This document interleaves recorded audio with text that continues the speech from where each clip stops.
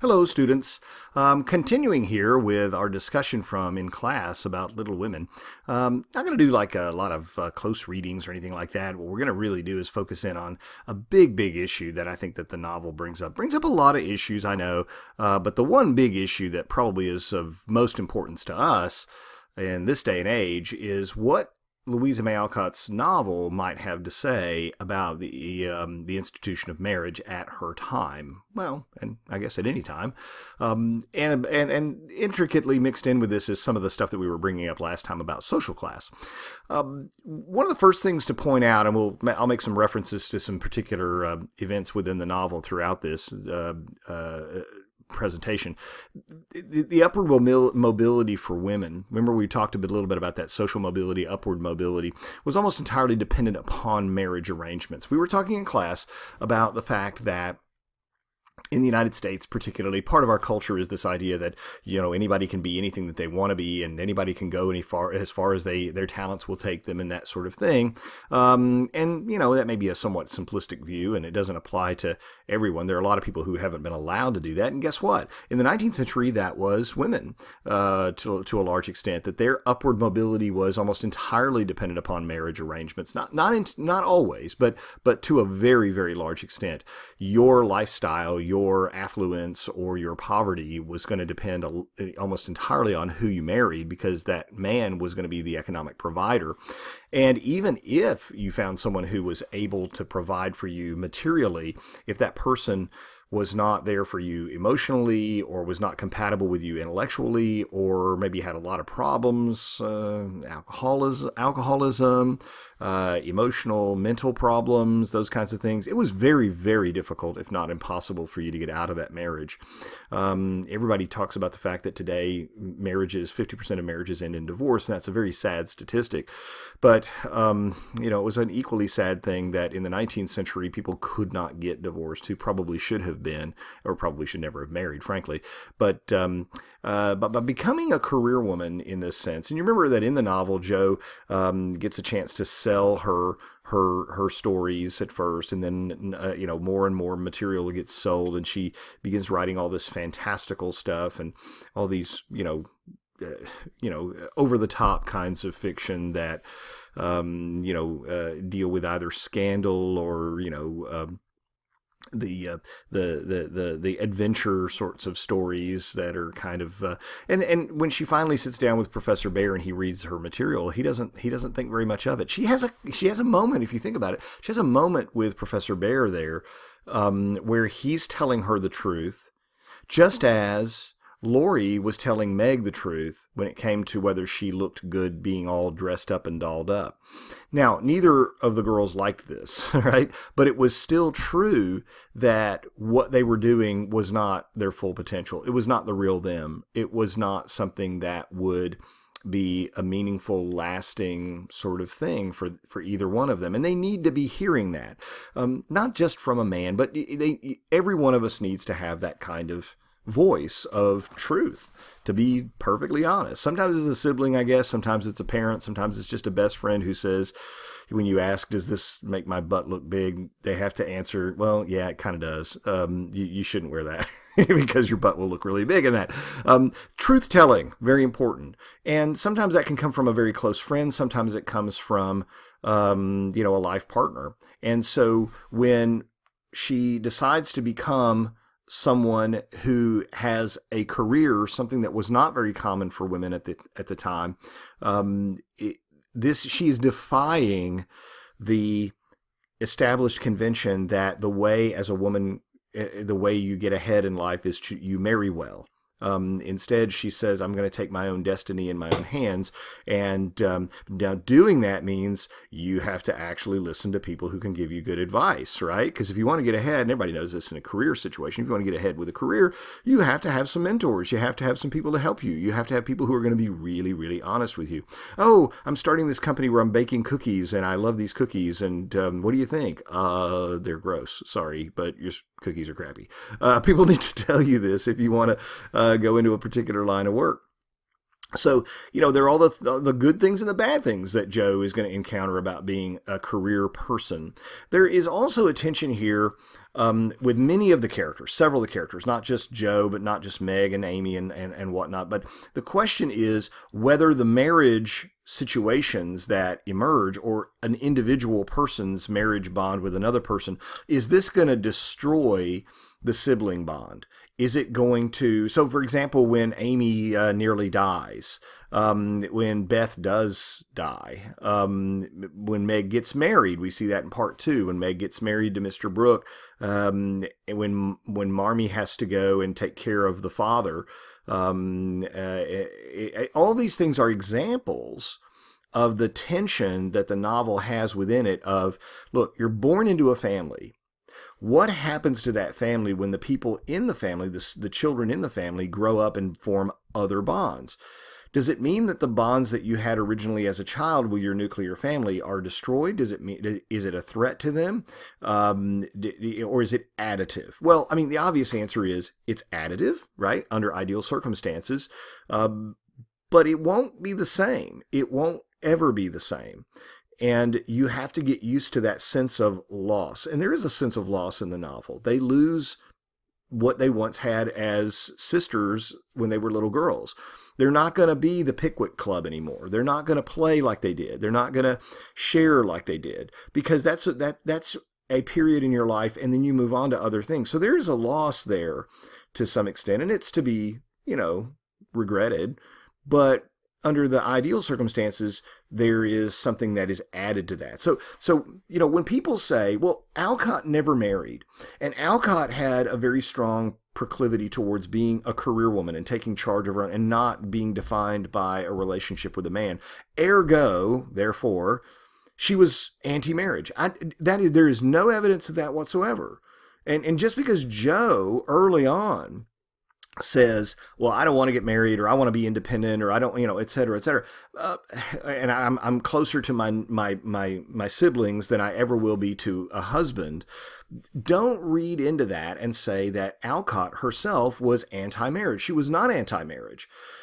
What she was, I think, a lot like Margaret Fuller, saying marriage as it was practiced during her day and age was really problematic for women, and things needed to change. And thankfully, I think to a large extent, they did change.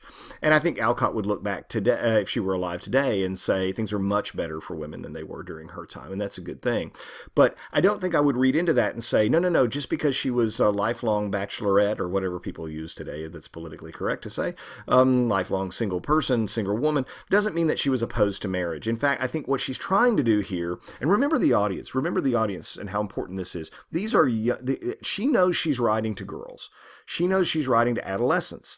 She knows that she's going to write for young women who she, I think, hopes will have a different set of choices in their lives than their mothers or grandmothers did. And so she's sort of putting it in their head that there are different kinds of grown-up relationships that you can have. And not everything in life is about getting married. And sometimes it's not better to get married bad than not at all. Sometimes it's better not to get married at all if your choice is to get into a bad marriage. Sometimes it is better but she never said, the sisters are still close throughout their lives no matter what. And so the answer to the question, does she think that marriage destroys sibling bonds? Well, yes and no. To some extent, yes. To in a deeper sense, no. What we're shown in the novel is that marriage can potentially retard the personal, spiritual, and intellectual growth of women. And I think what Alcott is trying to do is to provide us with kind of a roadmap of how to avoid that, keep that from happening. What are the necessary essentials to a marriage that ensure that both husband and wife are able to reach their full potential? Because I think she looked around and said, I don't think that that's happening in the world with a lot of people that I know. And I want that to happen for everyone, particularly girls who are reading this novel. I want them to aspire to the kind of relationship that's better than just having to settle for an economic relationship to some extent. Now, and that brings us up with Joe's marriage to Professor Bhaer.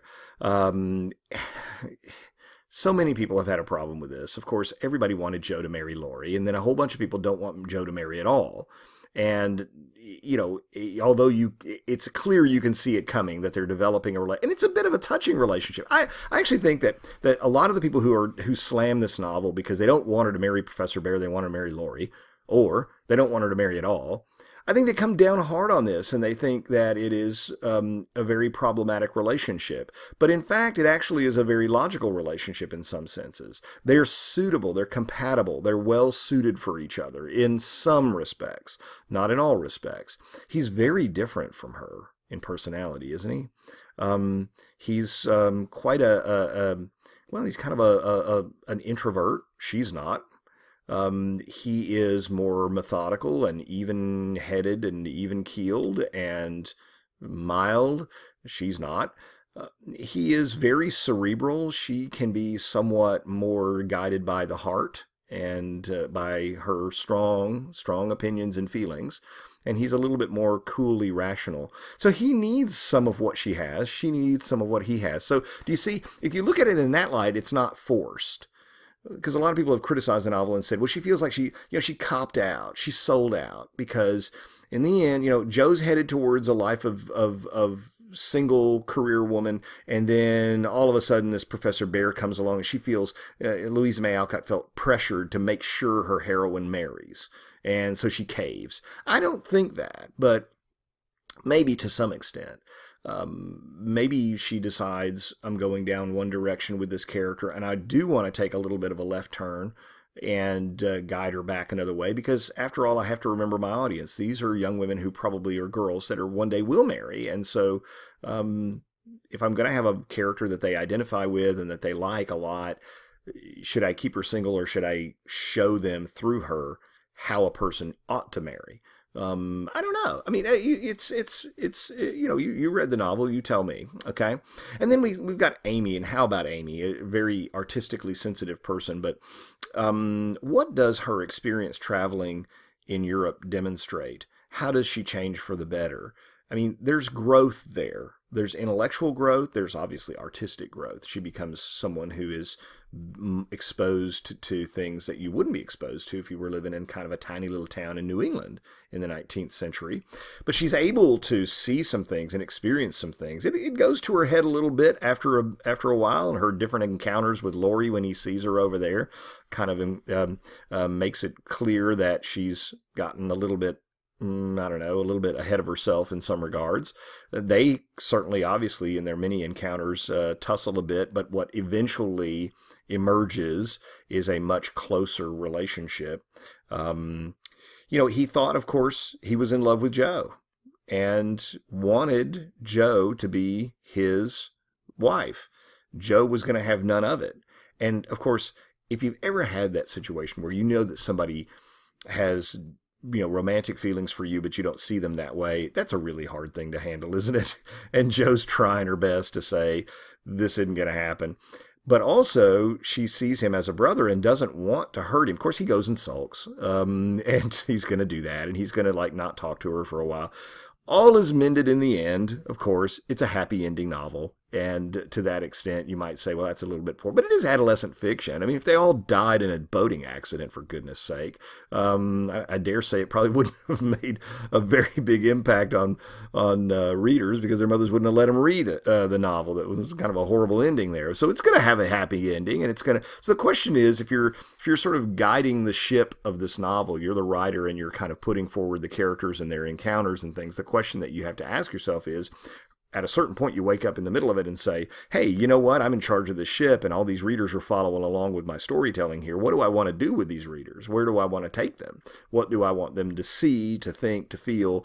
How do I want them to perceive these characters? And how do I, knowing that they sometimes will see themselves through the lives of these characters, what do I want to do with them? And that's an important thing. If I can skip on to the next slide here. If I can. Yeah, there we go. So the central question that I want us to focus on in our discussion online is just this one. It's going to be the only discussion question. I'm interested in seeing what your thoughts on this. I think one of the central questions, if not the central question of the novel, is how does one live a happy and fulfilling life within the arbitrary confines of social customs and norms, especially gender customs and norms.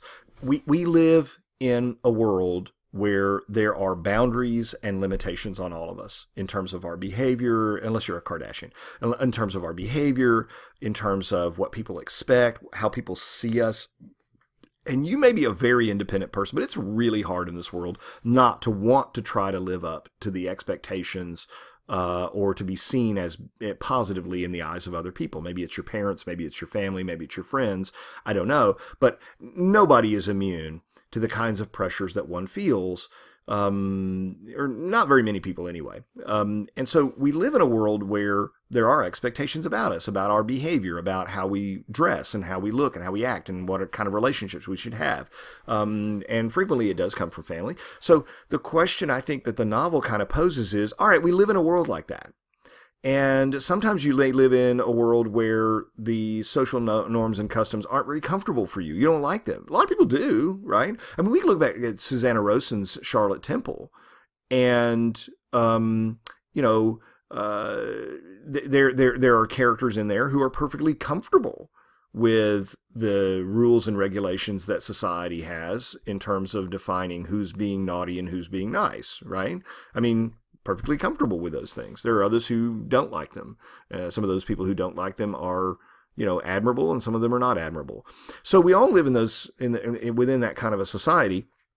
The question is, how do we navigate our lives and find happiness and fulfillment while trying to find this wonderful balance between being myself and knowing what I stand for and knowing what I believe and knowing how I want to live, and also not being constantly, bothered by the fact that other people don't perceive me properly or don't perceive me the way I should be. And so with gender, okay, remember even Anne Bradstreet had to deal with this. In her poem, she says there are, there are lots of carping-tongued women out there who says my hand a needle better fits.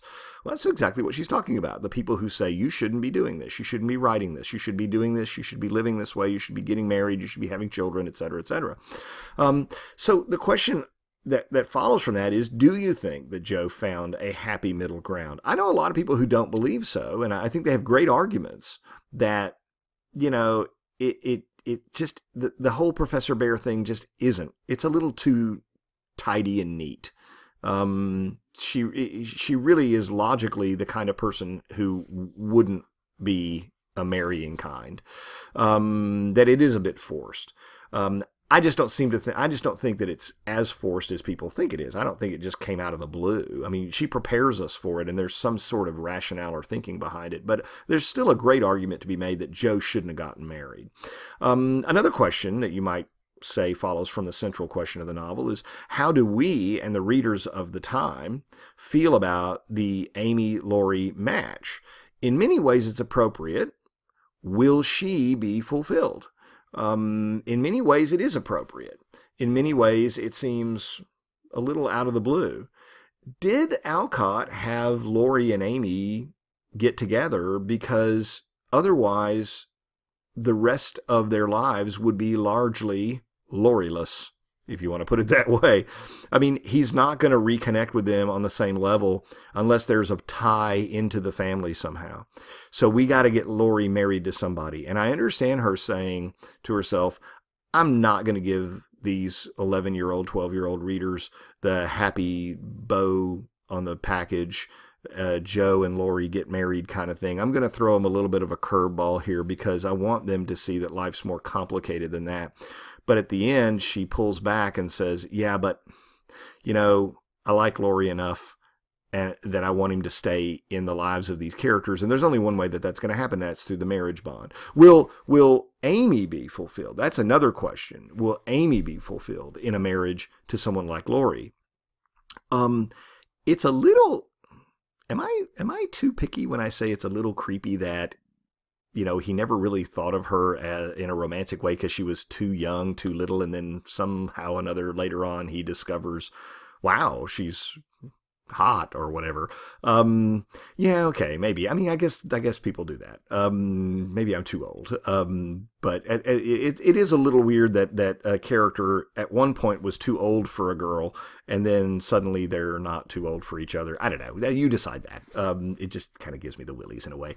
One of these great quotes that Alcott gives us here at the bottom: "I like to help women help themselves, as that is, in my opinion, the best way to settle the woman question." One of the big things that people talked about in the 19th century was the woman question. Of course, the woman question is, what roles should women have? The big, scary, hairy thing that people were worried about is that if you allow women to go into careers, none of them will get married, none of them will have children, they'll all just go out and smoke cigars and wear flannel shirts, and then the human race will just simply stop. Which, looking back at some of that, really strikes you as being kind of funny, because no woman who was arguing for women's rights at the time said, I'm doing this because I don't want to have a marriage or a family or anything like that. They weren't thinking, I'm going to do this or that. They were thinking, I would like to have a little bit of or at least options and choices. And so one of the things she says in this quote is, whatever we can do and do well, we have a right to. And I don't think anyone will deny us, which is a rather confident statement there. We meaning women. Whatever we can do and do well, we have a right to do that. Margaret Fuller argued that. Of course, she knew Margaret Fuller very well, and they all were very much on the same page with regard to allowing women to do what women were talented enough to do. If a woman is able to be an engineer, if a woman is able to be, a banker or a physician, then they should be allowed to do that. If they have that aptitude, if they have that talent, they should be allowed to do that. And of course, here we're talking about, in the United States, this ever evolving question of, equality and rights, and who is allowed to be considered a full member and participating member of the society. We know that was not the case with people of, based on racial exclusion, religious exclusion, gender, sexual orientation, all of those kinds of things, disability even. What does it mean to say everybody is created equal? Well, the question is, what do you mean by everybody? Do you mean every man? Do you mean men and women? Do you mean every person of every color or religion and whatnot? So this is the wonderfully interesting thing about American political culture isn't that we started off perfect and we've been perfecter ever since. The thing that's interesting, that the reason I've dedicated my life to looking at American culture and American literature and art and history and politics, is because it started off with a very intriguing and original idea. And for the last 200 and something years, we've had to ask ourselves, okay, we came up with this theory. How do we implement it, and for whom? Right? And so we're always testing the boundaries of that. And it's a painful process sometimes. Sometimes it involves civil war and difficulty and strife and demonstration. And sometimes we go too far, maybe. And sometimes we don't extend those blessings of liberty. Who is entitled to the blessings of liberty? And on what basis? To what extent? Alcott's novel is raising that. And it is a fundamentally American issue. So we're going to have our discussion. We're going to have a quiz. I'll send you an email out about that, and please prepare yourself for that. There is no reading for our next class period, and so there's no homework assignment. We're just going to be talking about assignments and reviewing for the midterm. Thanks a bunch. Have a good weekend.